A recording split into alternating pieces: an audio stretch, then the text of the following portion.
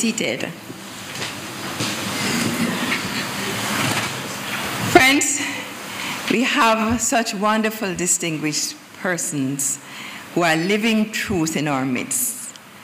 And one of them, who we always enjoy hearing as he speaks on Tuesday evenings and from this podium, is our speaker this morning, Mr. Clive Edwards. And before I ask him to come forward to inspire us with his blessings of talk this morning, it is the first time standing in front of us that we'll have the opportunity to congratulate him for receiving the National Order of Merit, right? For his badge of merit for his service to this country, right? So let us encourage him. You know also that Sonita Abrams, you have heard that she also received the Order of Distinction. So we really feel that the work that we are doing is being seen elsewhere as well. So we just look forward to the very calm, just wonderful spirit of Clive Edwards as he inspires us this morning. Clive, I invite you to come forward.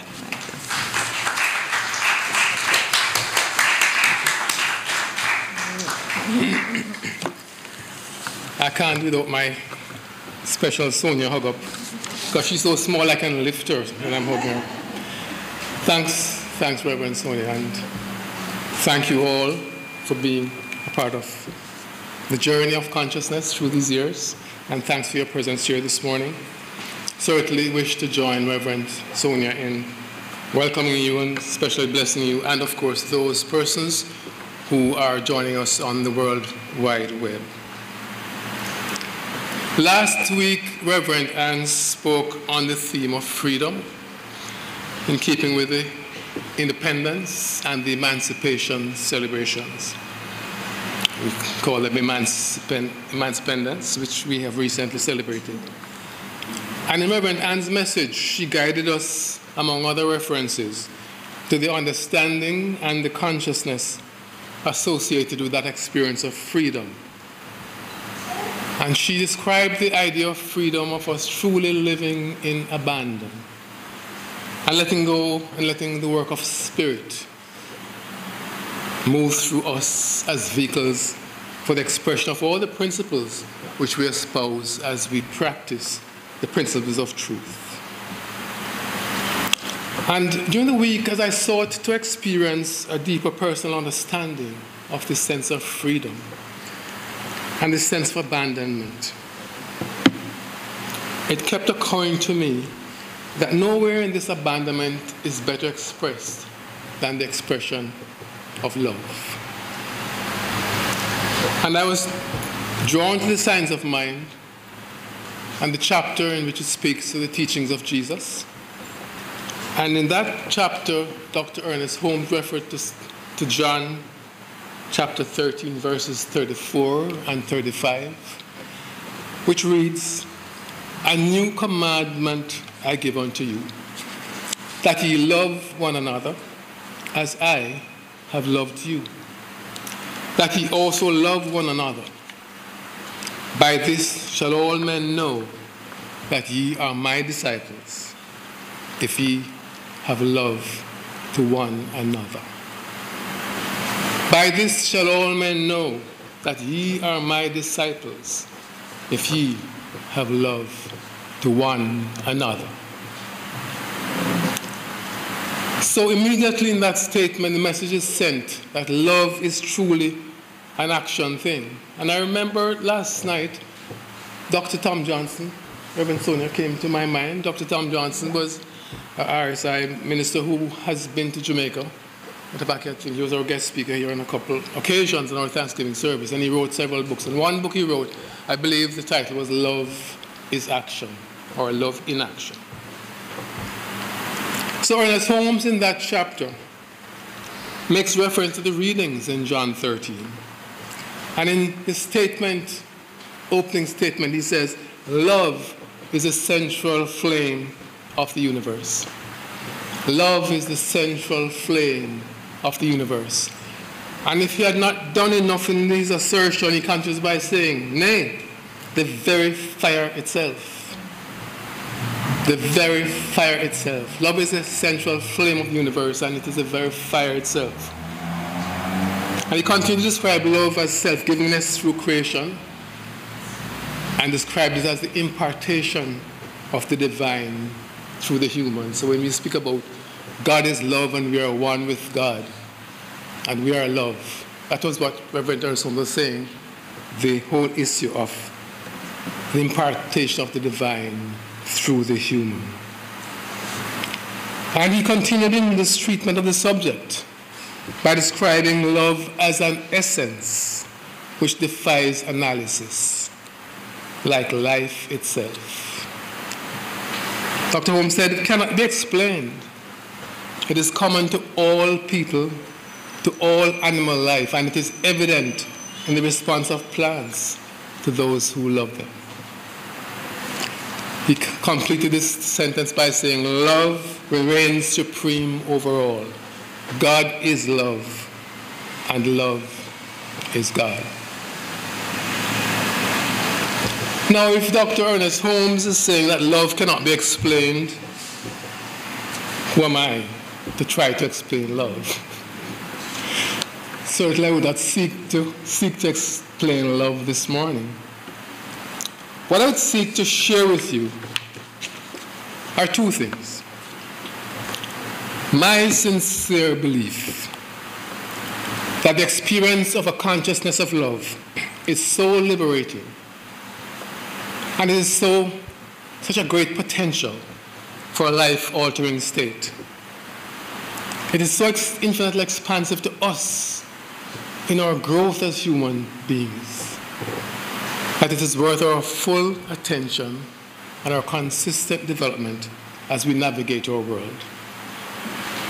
And the second point I want to share with you is my belief that the pursuit of a perfect alignment of our understanding of love, that we are one with love and our realization of God as love, and that it impacts and so challenges our overall spiritual development, that all our actions, maybe all our inactions, all our words, all our thoughts in one way or the other are always open for self-perusal in terms of the ideal which we are seeking. So in one word, the love thing is worth working on. It has tremendous benefits and value for spiritual growth as we experience our passage through this world.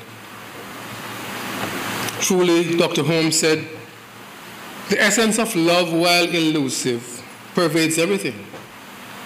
It is everything.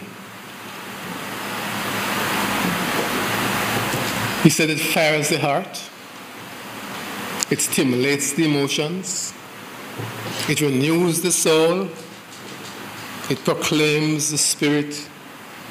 And he continues by saying, only love knows love, and love knows only love. Is that interesting? Only love knows love, and love knows only love. Words cannot express its depths or its meaning.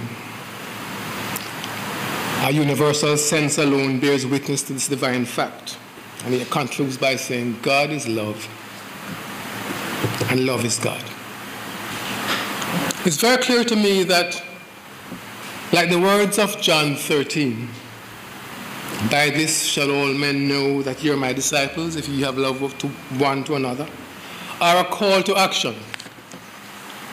A call which tells us that the space of life, or the canvas upon which we create our individual stories, is exactly where we have the best opportunities to develop and experience the essence of love. So that our actions so impress those who are in a position to absorb the experience that it's clear that we are truly disciples of Jesus. I use the word impress not to be impressed by your magnificence, so to speak. Impress using it makes such a mark. Our actions so make a mark in our environment that anyone looking on is very, very clear that we are truly the disciples of Jesus. And we're conducting our lives here in keeping with His commandments and the experience of creating heaven right here on earth. When Ernest Holmes described love as the central flame of the universe, and included in the statement the reference to all life, persons, plants, animals, he truly is reinforcing the idea of love in action, and truly reinforcing that the place where we practice and develop and learn the essence of love is right here among life. In the midst of our daily routine, all the opportunities to understand more about that which we are as love. As we negotiate our work relationships, as we conduct our family obligations, as we conduct family relationships that are not our obligations. Okay, we have our family, we have obligations as child, as parent, but sometimes we're called upon in the family experience to conduct relationships that we didn't plan on, and that can be difficult. Like my role as executive of my mother's estate. It's been quite difficult. You're not called upon to do these things. But yet, in those difficulties, it's an opportunity to understand more of who you are about love and what you need to do to have a greater understanding and consciousness and expression of the love that we are. As we interact with John Public, and I was preparing this message and I refer to the interaction with John Public, I remember one of my routines of leaving Stonehill and going through Manor Park and going to the Revenue Centre at Scotiabank once a month. Wish I didn't have to do it once a month because, the whole banking experience. But once a month I have to go to do an overseas transaction. And the line is always like a snake. And I always play this game with myself, and I'm sure other senior citizens do. We go in and we take the number, and we join the line. And the game for me is, which day is it that I'm going to get service at the senior citizen entrance, or I'm going to, by the time I'm finished, I still have that number. Sometimes I believe that we senior citizens, so I can speak, we senior citizens carry every single bag and pan we have on that day to the bank, because every transaction seems to take so long in the senior citizens line. And because I believe in the concept of service through the senior citizen line, but I don't believe in the concept of sitting in the senior citizen area. I believe, and I don't know if I'm right, so Reverend, so medically, but I believe if you're going to live and expect to live a long and healthy life, you must get these muscles always working. So I like signing up in the line, even though I'm a senior citizen. I believe it's helping me to strengthen these muscles, and I don't have to sit down. That's my unmedical philosophy. But back to the interaction with John Public. So you have an opportunity to either complain about the length of time the line takes, or to look at some of the times when I've met persons in that line who I've not seen for years, who have come to visit and do a transaction, or somebody in the line who gave me some great real estate advice. So, we have those choices as we interact with John Public. But forget about going from Manor Park to Scotiabank. How many other members of the public that we don't plan to meet with formally, that we meet with on the way?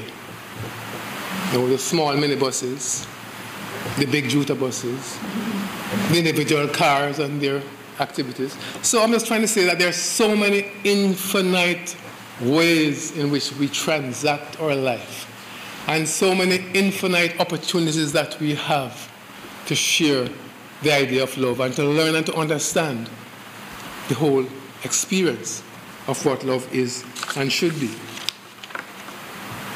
We also have the opportunity to understand love as we interact with our spiritual partners. Because here at the temple, we interact with our spiritual partners. And the temple has business to do. The temple has a board. It has strategic planning. It has a whole lot of other aspects of life. And we have to interact with it, and we have also the opportunity to show and understand and experience the quality of love as we work. So while I know that in our quiet times and in our meditation, in our guided meditations, in our quiet reflection, we learn, we're inspired, we are guided, we are directed, and we come out of these spaces so much more with a heightened consciousness, more fulfilled, more consciously prepared. And that has an extremely important space for us, supremely important. I suggest that it is in the space of living that we have the greatest opportunities to learn and discover the essence that we call love. And we always have the opportunity to ask ourselves as we interrelate and transact and negotiate, was that loving? Was that kind? Was that patient? Was that forgiving? Was that fearful? Did I leave that encounter at a higher level of engagement than when I started it? We have all these opportunities to keep asking these questions of ourselves as we meet and greet and work with each other and live with each other as families and friends. It is a space and it is a place where we can do so much more in developing the essence of love. And I believe it is a process by which we best represent the true disciples of Jesus the Christ. Thank you.